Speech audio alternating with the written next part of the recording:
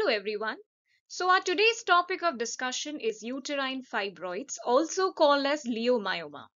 We are basically discussing the causes of abnormal uterine bleeding, that is the Palm-Cohen classification, where Palm refers to the structural causes and Cohen refers to the non-structural causes.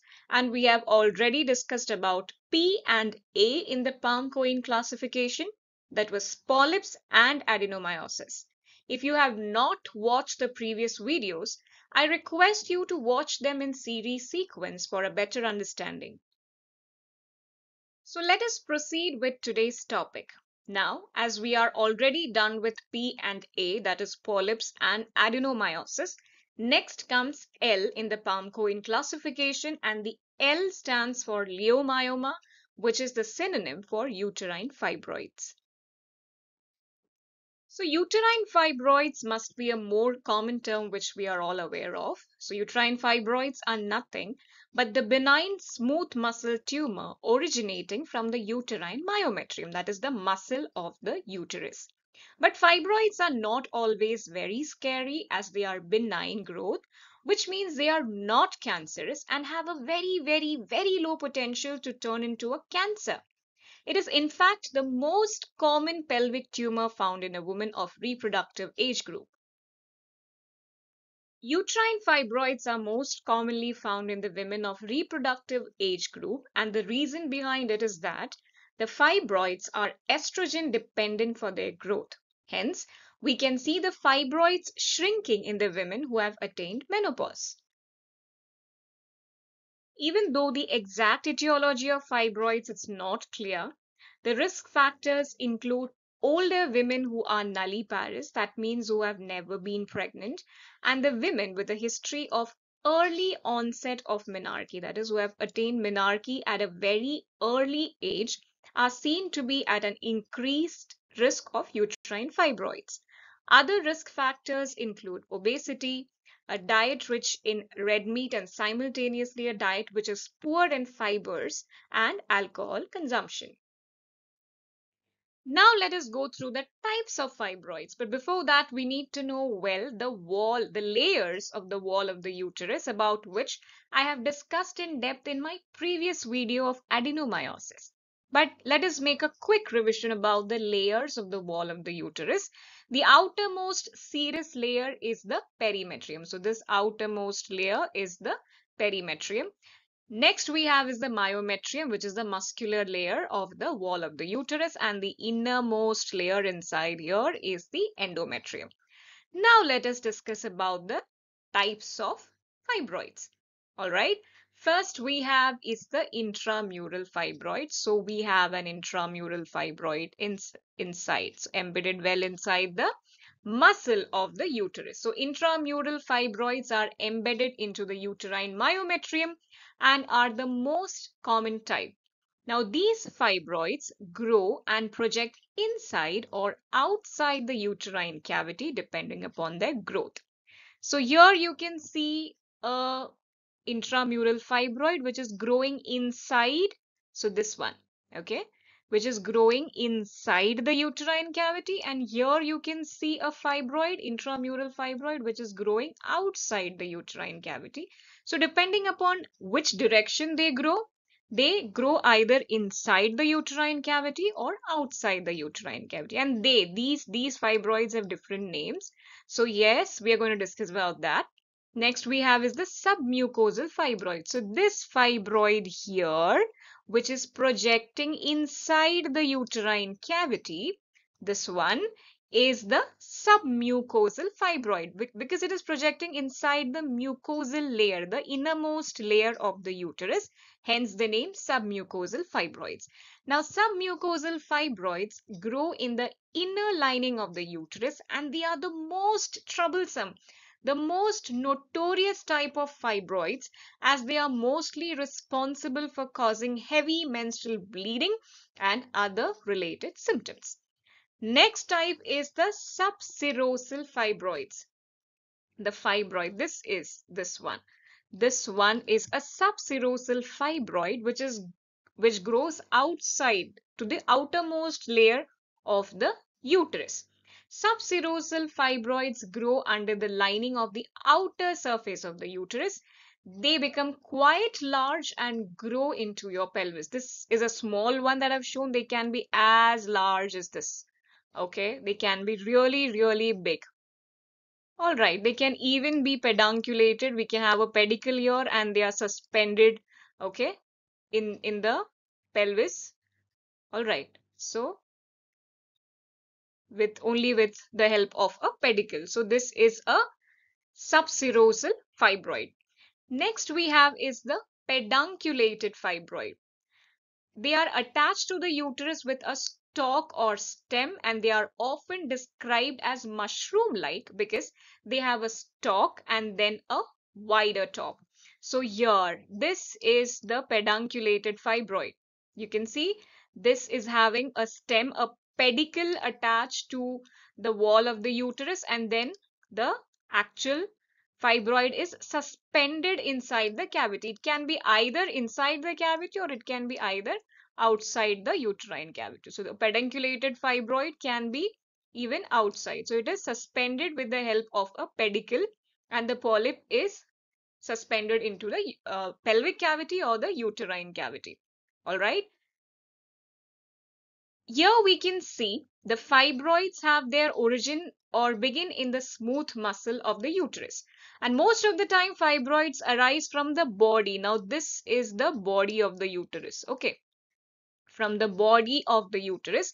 But very rarely we can see fibroids arising from the cervix as well, which is very rare. Now this we can see here. This fibroid here is a fibroid arising from the cervix. So cervical fibroids are also rarely seen.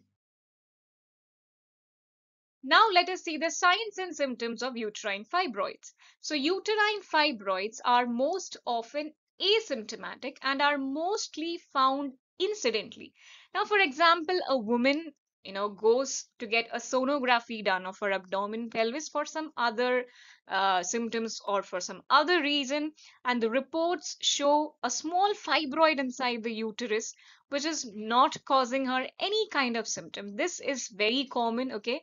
So hence we can say that most of the time uterine fibroids are asymptomatic and are usually found incidentally. But when they are symptomatic, the symptoms include heavy or prolonged menstrual bleeding. The signs and symptoms of uterine fibroids are mostly caused by the virtue of its size and location. The most common cause of heavy and abnormal menstrual bleeding is submucous fibroids, as it increases the surface area of the endometrium to bleed. So we have seen what a submucous fibroid is, the fibroid which protrudes inside the uterine cavity. And we have also seen that it is the most notorious one and the one which causes heavy menstrual bleeding, as it increases the surface area of the endometrium to bleed. We have also here in this picture, we can also see a pedunculated fibroid, which is also called as a fibroid polyp. Now, fibroid polyps, as we have seen, can lead to intermenstrual bleeding. Okay, another symptom could be intermenstrual bleeding. And the reason for this, we have discussed in our previous video of polyps.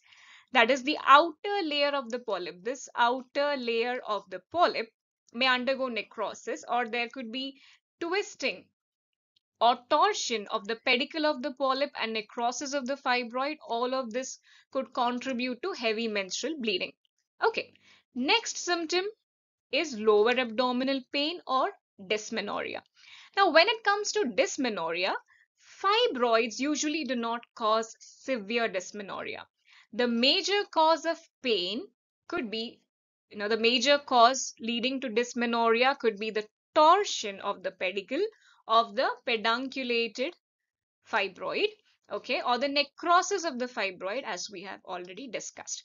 Another symptom which is not very common but women usually complain of is lower back pain. Okay, that is again comes into a category of pressure symptom, okay, about which we will be discussing in our next slide. So yes, next we have is the list of pressure symptoms of uterine fibroids. We know that the urinary and gastrointestinal tract lies in close proximity to the uterus. So, if there is a large fibroid protruding out the serosa, or if there are multiple large fibroids, then they can exert pressure on the urinary and gastrointestinal tract. Okay, so if there is a large fibroid that is pressing upon the urinary bladder, then the woman may experience increased frequency of urination due to constant pressure and irritation of the bladder.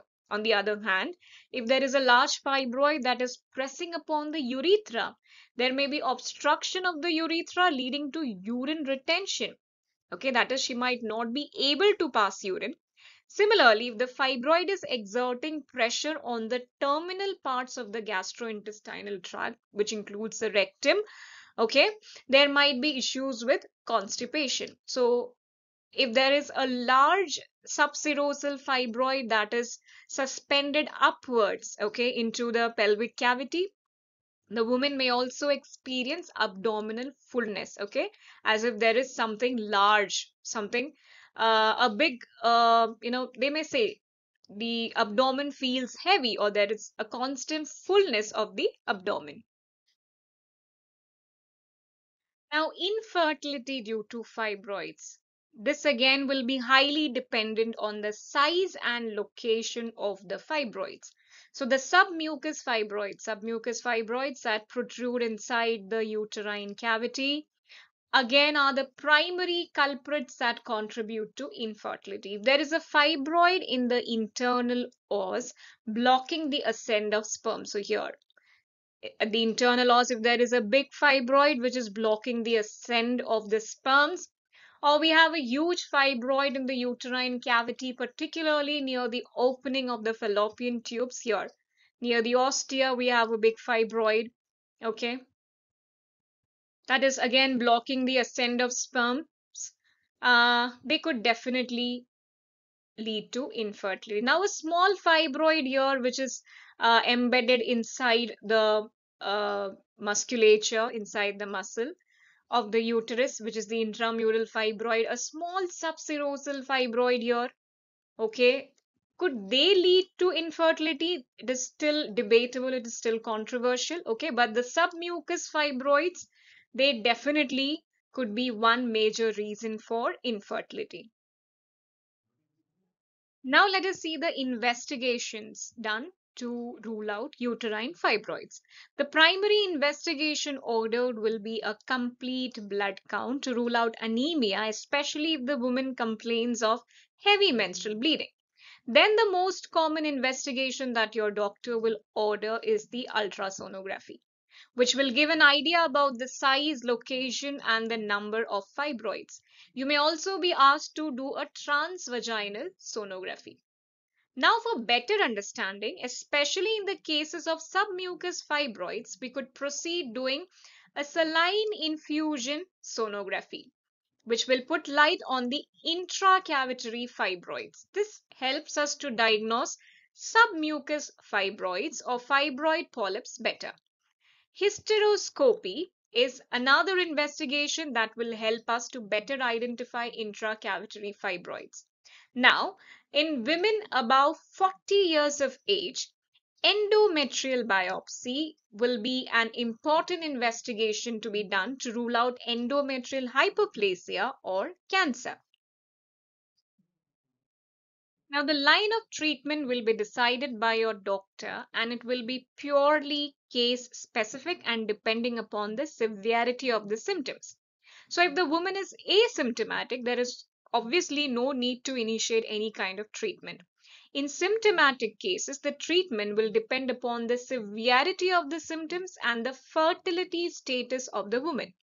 Your doctor may suggest conservative management like iron supplements, or give you symptomatic medications like medications to reduce the pain or abdominal discomfort, and also the amount of bleeding during periods. The surgical management includes myomectomy or total hysterectomy, which could be considered if the symptoms fail to improve with conservative management, or if the symptoms are of a greater severity causing further complications. So stay tuned, everyone, as we will be continuing with the discussion of abnormal uterine bleeding in our upcoming videos. Do consider to like, share, and subscribe to the channel if this information was useful to you, and follow me on Instagram for more such helpful health related topics. Thank you.